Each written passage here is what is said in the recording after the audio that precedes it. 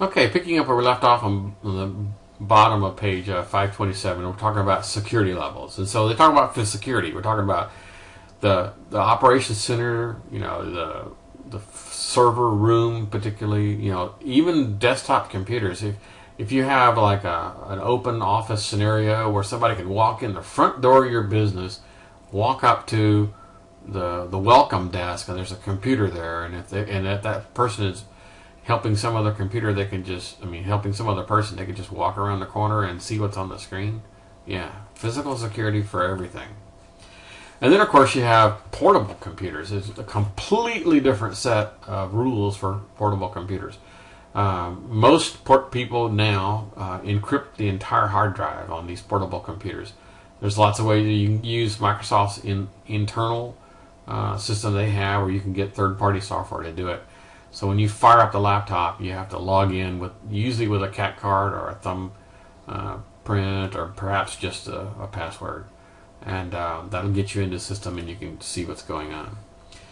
On page 529, they basically talk about network security. Again, yes, I want to encrypt traffic that leaves my organization. If I'm using the internet between the Chicago plant and the Atlanta plant, then I'm going to use some sort of encryption between the two so no one can snoop in on the conversation.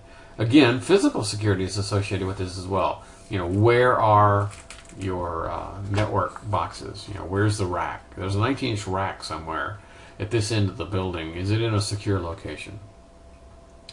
And then wireless networking. Wireless produces such a tremendous amount of effort for the security people that most people don't do it. What they'll do is they'll have like a free wireless access that only goes to the internet and does not connect to the network at all, so that visiting people can come in. You can go in the conference room and fire up your machine and hit the internet, but you're not hitting the corporate network at all.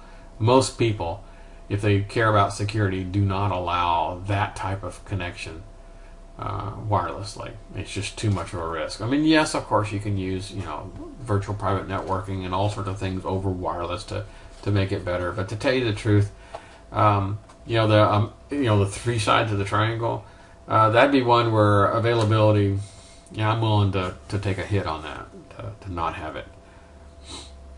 So yes, on page 531, they talk about network security. Virtual private network makes it tunneling between 2 points with my own secure little way, so no one can eavesdrop in on my conversation. And there's firewalls, and there's network intrusion devices. We had those at my previous place of employment, where if somebody turned on a wireless device and connected to our corporate network, if it was possible. In other words, they jacked into the wall where the corporate network was and turned on a wireless access point. Well, this would detect that the access point is acting on the LAN, and the alarms would go off and the cops would come. So network intrusion detection. On page 535, they talk about application security. Yes, when you're doing an application, you have to have levels of security, and it has to make sense. And you have to have some way of managing that. And typically we're talking about adding a user to a piece of software. So a new employee got here, and you add a user, and what rights do they need? Oh, well, this person needs read access to this and write access to that. So you would set up your application to allow you to add those kind of things. And when you talk about Windows itself, Windows has services running behind the scenes, and these services typically run at higher privileges than normal applications. So when somebody wants to target a machine, they often target services, or they'll try to get you to install a service using your administrator rights. So if you're an administrator and you got fooled into installing a service, wow, you've got something running behind the scenes now that's doing dangerous things. You can harden machines and harden applications and turn ports off and turn services off, and there's an entire checklist. You can get the NSA even produces a list of here's what you ought to turn off on your machine as it comes from the factory.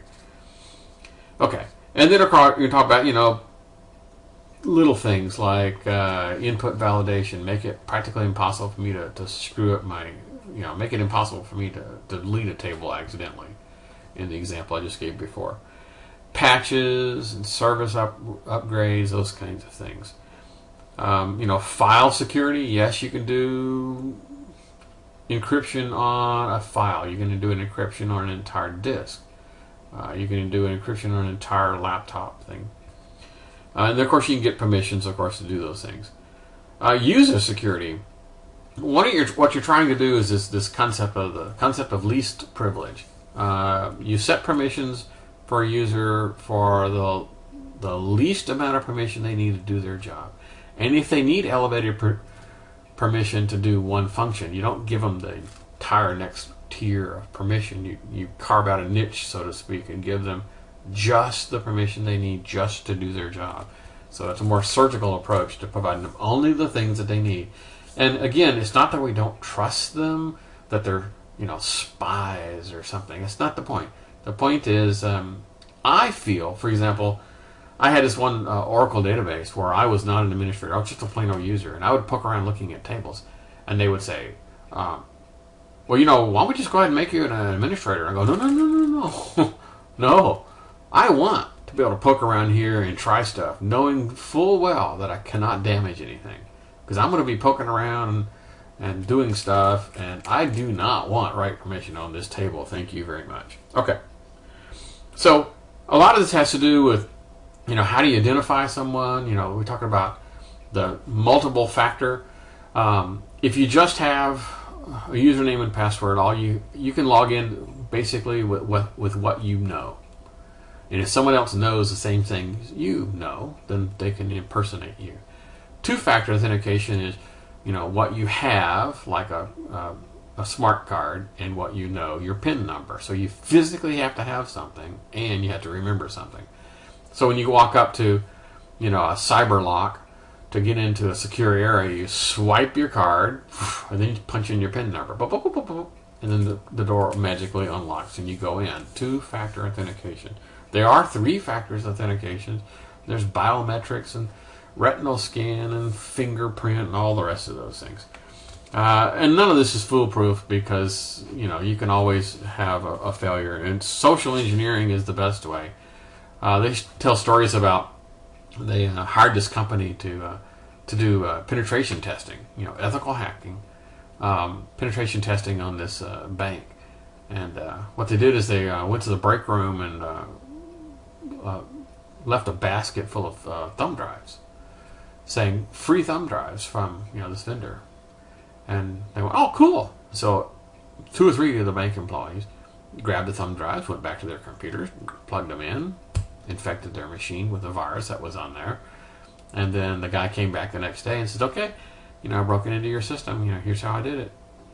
And it was all because social engineering. He knew that it was going to be irresistible to have a free thumb drive, and people were going to plug it in and play. Okay. On page 540, they talk about procedural or operational security. These are sort of like the rules.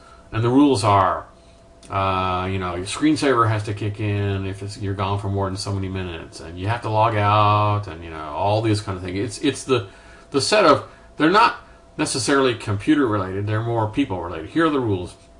Shred documents and do this, and go through and all the list of the procedures. And of course, the whole idea of need to know kind of comes into that. Don't provide someone a secure document if they don't have a need for a secure document, because more than likely they don't have a way to store secure things. On page 540, now we're switching gears and we're talking about backup and recovery. And so there are policies you can put in place for doing backup and recovery. They talk about the backup media, and it used to be that what you did is you went and bought a tape drive, and you put tapes in there like a VCR tape, stuck it in, ran the thing, and you were up and running. Tapes became the price of tapes never really went down. In fact, the cost of tape drives skyrocketed. At the same time, the cost of hard drives just kept falling and falling and falling and falling and falling. So, for example, I could buy, a gigabyte hard drive for, $100.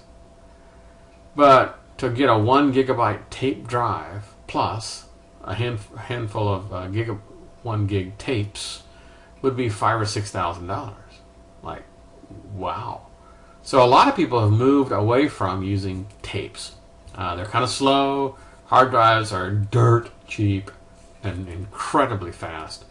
What we would do is we have these removable hard drive ports on the front of the computer. And so you open this little door, you take a hard drive and you stick it in and close the door, and as you close the door it locked the drive in place and it would spin up and you got a drive letter. Then you do all your backups to this drive letter and then shut it down and pull that drive out and go put it in the offsite storage. Anyway, that's relatively cheap and a heck of a lot faster than tape drives. Okay. Nowadays, a lot of people are just backing up to the cloud. They're just saying, hey, I'm going to send this over the wire. The amount of backup you do could mean that's just not practical. Now, for example, if you've got, I don't know, 13 terabytes of RAID storage, and you say, well, I'm going to send that over to the cloud. Yeah, it might take about a week to send that up, depending on how fast your internet speed is. So yes, you definitely need to look at, how long it's going to take for that to work. Now, admittedly, if you're doing different types of backup storage, it could take a long time that first time, and then it could be synchronized and take less time from that point on. So they talk about full, differential, incremental, and continuous. I'm going to skip the middle two. Full backup sounds exactly what it says. It's I back up absolutely everything and send it on off. So it's a full backup, absolutely everything. And then the other extreme is continuous, which means as I'm operating my machine, I change a file, it sends that one off to the backup someplace, typically in the cloud.